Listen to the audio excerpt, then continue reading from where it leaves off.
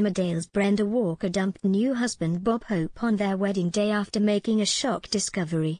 The character has been putting on a brave front after previously discovering Bob's affair with neighbor Laurel Thomas, and in Thursday's installment of the ITV soap, the couple finally tied the knot after vowing to put the past behind them. The ceremony almost didn't go ahead, with Bob failing to turn up after being locked in the pirate's shed by Arthur.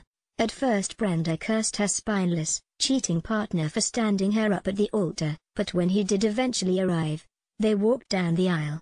However, during the wedding reception, Brenda had a peek at their wedding pictures, which were captured by Bob's son Heath, and she was soon left aghast by Bob's depressed and forlorn expression when he seemingly didn't think the camera wasn't on him. Realizing that her husband was only marrying her to please her and was in fact putting on a happy front for everyone, Brenda rushed out of the ceremony during their first dance, claiming "I can't do this anymore."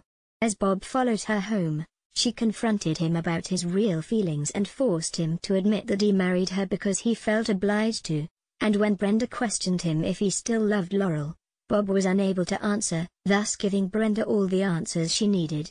The cafe owner was later seen leaving the family home with a bag, with his short-lived marriage seemingly over. As he walked down the street, the villagers were left shocked by what they saw, none more so than his former flame Laurel, who had earlier bottled out of stopping the wedding. With Bob now a free agent, will he and Laurel rekindle their romance?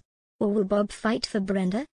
Emmerdale continues weekdays from 7 p.m. on ITV.